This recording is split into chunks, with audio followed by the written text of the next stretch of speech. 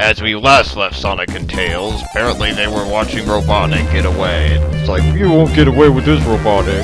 And they jumped ship on to the flying battery zone, guys.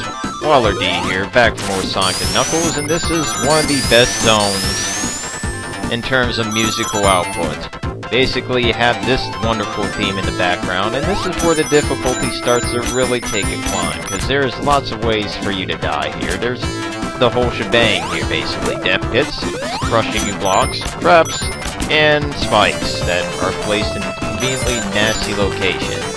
And, of course, there's some interesting little tricks and traps, and, of course, you don't have a lot of big-ass rings here, and you want to jump up here and get a nice little easy extra life. But you have new enemies to deal with. You got traps like these mines, and of course you have these platforms placed conveniently over death pits. And Tails just died. Too bad for him. Damn it, Tails, how do you keep getting hit from nothing? So yes, you gotta really be careful here, because precision of your jumps really matter, and I'm fucking dead. Damn it. So yes, there's a death pit. So when you ever get outside the ship, be wary of death pits. That's all I can suggest. But there's not too many of them that will freak you, or there's not too many of them that you'll, like, die a lot from them, but just be wary of those scenes. You're gonna at least have to deal with one of those sections in each, act, so that's all I can really suggest, but once you get through them, you should be okay. Nice thing about this section is that the game is very courteous enough to keep giving you that same extra life that you might have lost doing this segment. But this music here is pretty much one of the pinnacles of Sonic 3 and Knuckles themes, because goddamn, this music is pretty badass, honestly.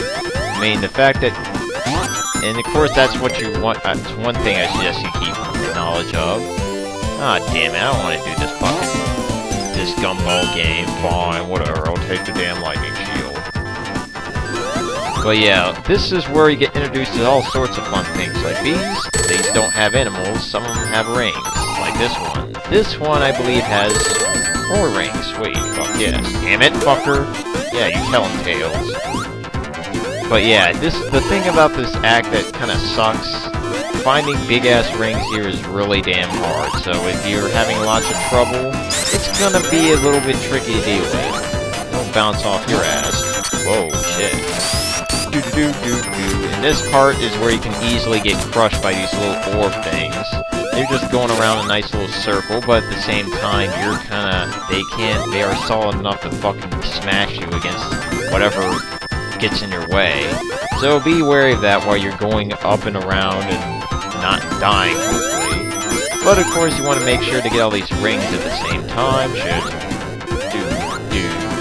What's this? Aw, damn it, Badniks are in this shit. And there's a flamethrower. Great, I lost my chance for an extra life. Thanks, guys. Ooh, nice. We got propeller blades. Don't hit them, they hurt. But yeah, this segment's not too bad. Just want to try to swing yourself around, hold left, and go to the left here. Tails, get it a little bit too low, buddy. And then if you go all the way to the right, you get yet another extra life. Fuck yes. Jump over this thing, and you can keep going. Fuck yes. And I think once you get to this part of the level, you're getting pretty much close to the end. Close, but not exactly all the way. Ooh, here's the mini game. Here's the last little bonus stage I wanted to show you guys. This one's an interesting one. Basically, you basically have to go up this nice little shaft and outrun this little beam that's chasing you. And the only way you do that is with well-timed swing or well-timed jumps off these little odd-looking orbs. And you can get power-ups along the way. But I would strongly suggest focus on getting to the top, because at the top you get these really lovely bonus, or big-ass ring collections.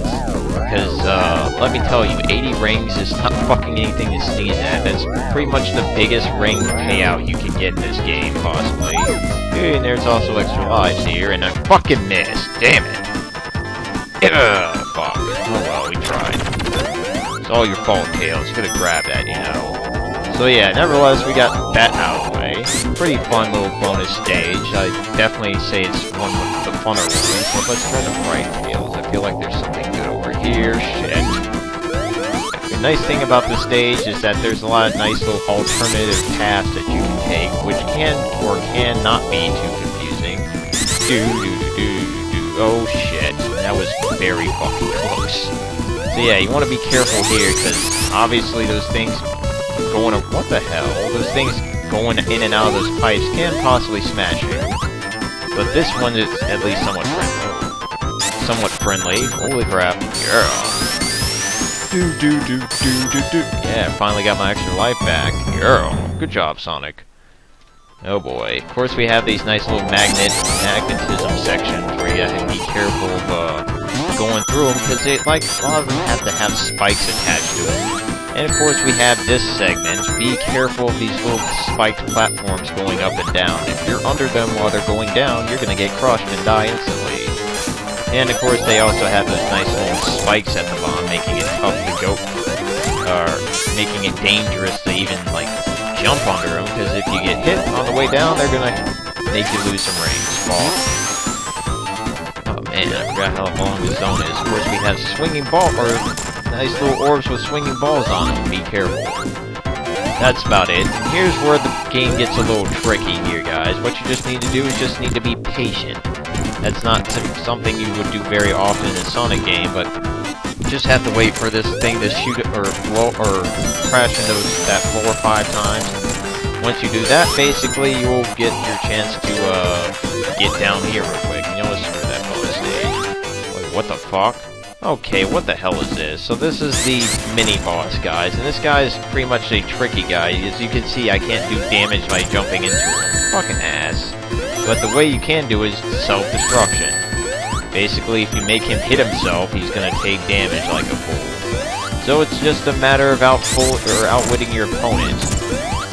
But of course, if you're too slow in getting back on him, he's gonna try to crush you with his little spiked orb. So try to go in the direction that he's using his arm on to make it a little bit easier for you to not deal with him. And once he does that 6 times, he kills himself. So it's kind of an interesting fight. Let's try to hit over here, Tails. Ah, damn, we got nothing, Tails. Oh well, we can pose in front of our sign. Fuck yes. Alright, so we got through Act 1, and that, I believe, is probably the easier of the 2 acts. And the music takes a nice stunning change.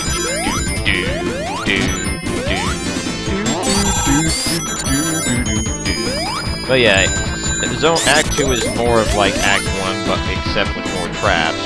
And more dangers, like, say, for instance, possibly killing yourself. But, of course, there's a lot easier big ring to be found here. For one thing, you don't have to search all over the damn place, which is kind of nice, because finding big rings on the flying battery zone is fucking hard. Then we have this part where you gotta be really careful, like, you're gonna have to be careful not to get crushed at the bottom, because it can very well and will sometimes happen, so be careful of that.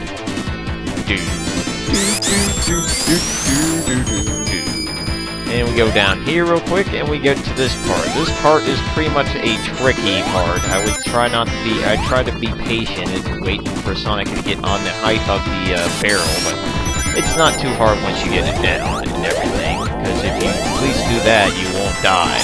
That's all I can suggest. Get out of them at the height. And we got this nice part. Get a nice easy extra life. That's pretty much the game's giveaway. It's like, hey, you should need this, because you'll probably get crushed here. Okay, this one you just need quick spin dash to get through that segment, because running is too damn risky. Girl. The nice thing about the flame shield here, guys, if you ever have them flamethrowers, you can basically get through them, or you can basically stand in the path of those flamethrowers, like, with ease and no problems whatsoever. Fuck your little shots. What the hell? Nice spin dashing game. Dickery. Whoa. Oh man, fuck yes. Nice. Kick-ass game. I love that section. Oh shit. What these? Of course, we have all these wonderful switches that'll block you for your way from getting further. Oh, come on, game. I was having lots of fun running really fast. But as you can see, Flying Battery Zone is just good kick-ass fun with good music to go along with it. I'd say this is easily one of the best zones from Sonic and Knuckles. besides the later zone coming up. But yeah, oh shit, you definitely want to be careful while dropping down there. If you ever have like a blind jump, you can expect spikes at the bottom of them. That's all I can suggest, or all I can really say on that. We have this part where you're going to have to be careful. Because getting through this section and trying to stay to the lower route is not a good idea. Because if you do, you have this part of you possibly getting crushed or hit by spikes, whatever works, it's just not good for you. Just try to stay high so you can have an understand what's going on.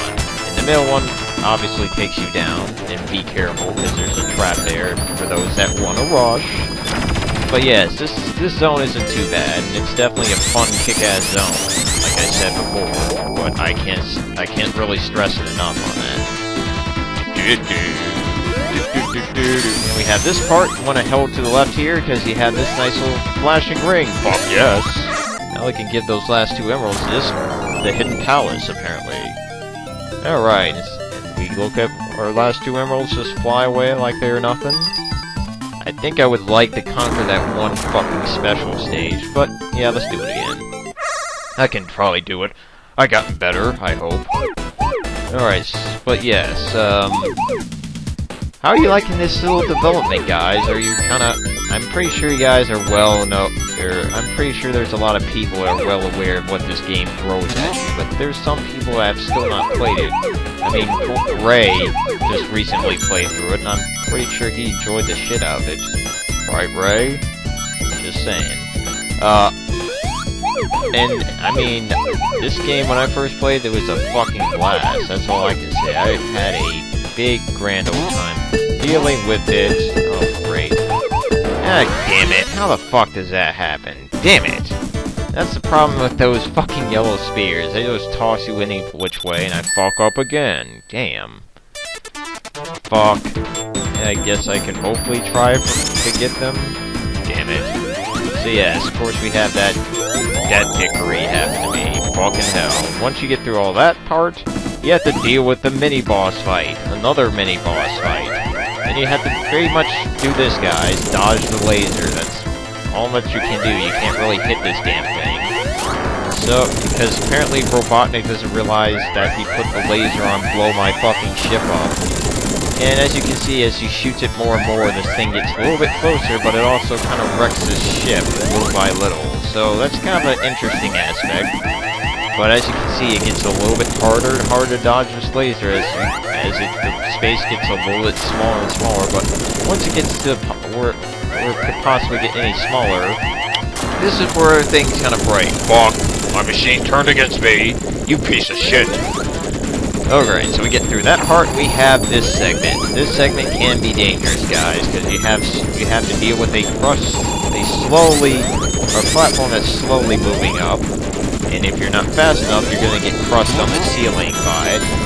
So be careful, that's all I can suggest. But once you get through this segment, and get to this point where you can't really do much, just pretty much try to run away from these spikes to the right, and then take a nice little ride up.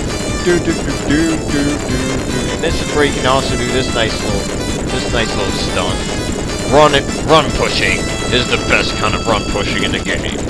So yes, this is where you can get the nice little phenomenon of ring pushing, and watch out for Robotnik when he starts off his battle when you hear that music, because you can take a nice little cheap shot from his little entrance. It's pretty sudden and not very well hinted, but once you get through the initial part of that fight, you get this easy part of the battle where he just keeps swinging around, giving you a lot of hits. You can possibly finish him off within that cycle. But this isn't a hard fight. I mean, it's a lot harder with Knuckles, though. Come on, help me out, Tails. Yeah, there we go, bitch. And that takes care of Robotnik's little contraption. He flies off like a pansy. And we get to free the animals. Fuck yes, and they just jump ship. Hopefully you guys got some water to land in or something. Alright, so we take care of Blind Battery Zone, guys, and we're going to have to take a nice trip to another place. So next time, guys, we're going to be going to someplace fun. It's nice, sandy, very dreadful, I hate it. It's called Sandopolis Zone. Fucking hell. So thanks for watching, have a great day, and adios. And I guess we can watch Sonic jump out of the plane. Skydiving! And here's Sandopoulos, Falk. And we're trapped, Tails. We're doomed! So thanks for watching. Have a great day and adios.